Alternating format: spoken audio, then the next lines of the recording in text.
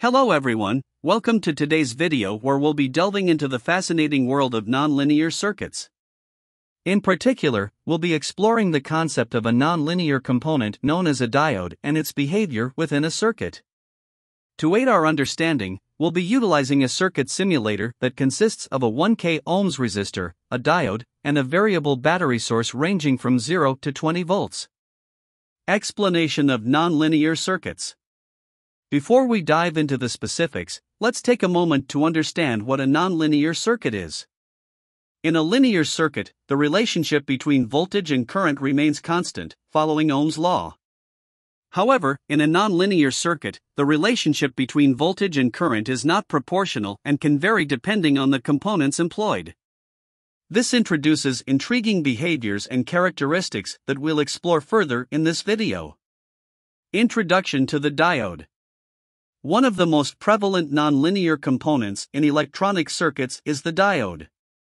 A diode is a two-terminal device that allows current to flow in one direction while blocking it in the opposite direction. It serves various purposes, with rectifying alternating current, AC, into direct current, DC, being one of its primary applications. Understanding the behavior of a diode is crucial for comprehending the intricacies of nonlinear circuits. VI characteristics of a diode.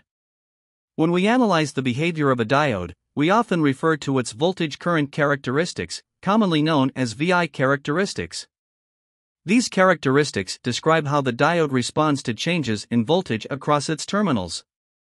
By observing the VI characteristics, we can gain insights into the diode's behavior within a circuit. Voltage-current graph.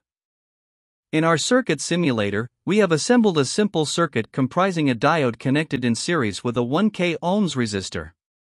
With the variable battery source allowing us to adjust the voltage from 0 to 20 volts, we can observe the corresponding current flowing through the diode.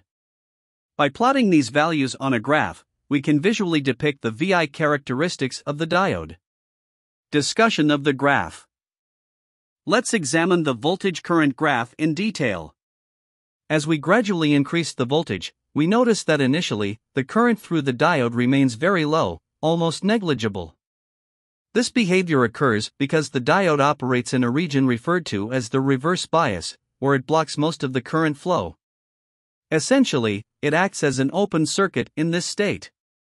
However, as the voltage across the diode reaches a certain threshold, known as the forward bias voltage, an intriguing phenomenon occurs. The diode suddenly transitions into a conducting state, allowing current to flow through it.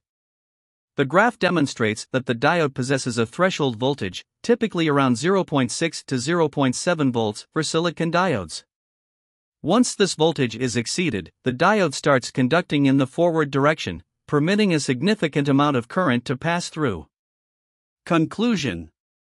In conclusion, nonlinear circuits, particularly those containing diodes, exhibit unique behaviors that differentiate them from linear circuits. By exploring the VI characteristics of a diode, we can gain valuable insights into its response to changes in voltage and how it influences the overall circuit. Understanding these characteristics is crucial for designing and analyzing circuits that incorporate nonlinear components. Wrap up.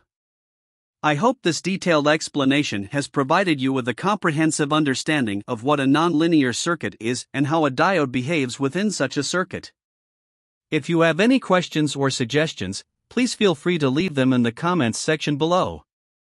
Remember, knowledge of nonlinear circuits is essential for any electronics enthusiast or professional. Thank you for watching, and stay tuned for more informative videos.